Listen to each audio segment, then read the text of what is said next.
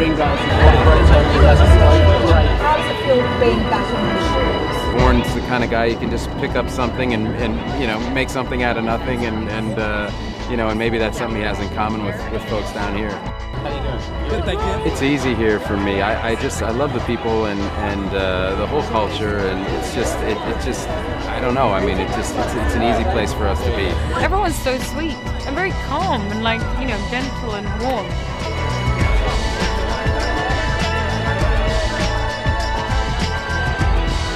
I grew up to these films. I was a big fan of them, and I think my dad was the one who introduced me to the first two films, and to just, you know, hear that they were going to make a new one was big news to me, and then to be invited to be part of it was pretty extraordinary.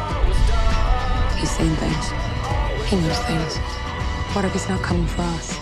What if it's something else? I'm just really nervous and excited at the same time. We're just going to walk in here and see the film for the first time. This is Jason Bourne. I need to talk. 32 kills.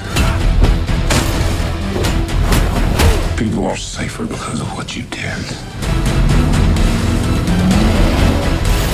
Hopefully it's got a lot of stuff that's familiar that people love about the franchise, and then some new things. Obviously we got Alicia Vikander and Tommy Lee Jones and some great, you know, some great new actors and a new story. So hopefully it'll be something people love. We'll see what the reaction is. You're never gonna find any peace until you admit to yourself who you really are.